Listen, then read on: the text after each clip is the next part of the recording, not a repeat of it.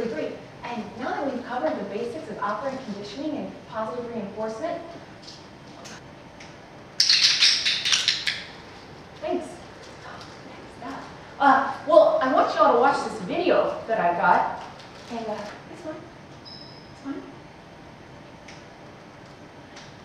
So watch this video and just look at some of the training principles that are being applied here.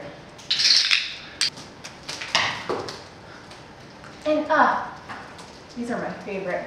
And, I'm not trying to say anything bad about Cesar Milan. I'm really not. But if you could just look and see how he's... Yeah, but I don't see what. Hey! Looking at me. Let him know we are having a conversation. Man, this guy doesn't. Quit it! What is that you're doing? Dogs show their dominance by nipping each other on the neck. So can you guys tell me a little bit about what training principles you think are being applied?